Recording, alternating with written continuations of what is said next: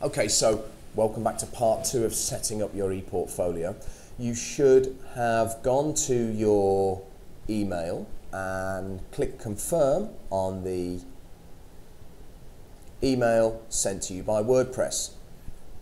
When you've done this, you can come back and in your browser you can put in the address of your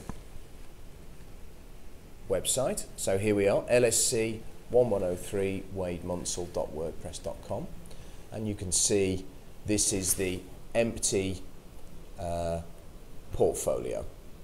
So how do we do our first post? You can see here there's a pencil and a plus sign.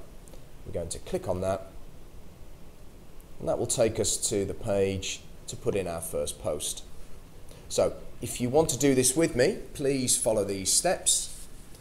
We call it test, and maybe just say something about ePortfolios.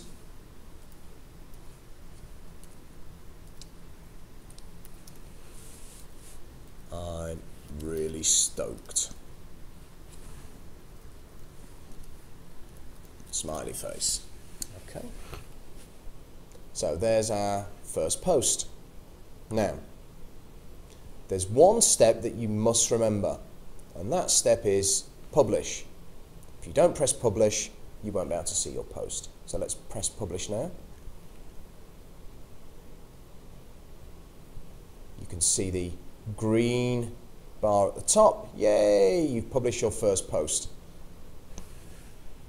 Okay, let's just go back to the original address and see how that looks.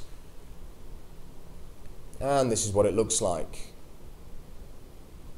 Test. And we click on that.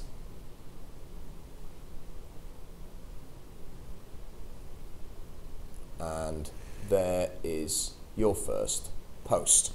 Now, you can start to blog, and a bit later on I'll be showing you how to upload photos and how to check out other blogs. So that's it for now. See you in a second.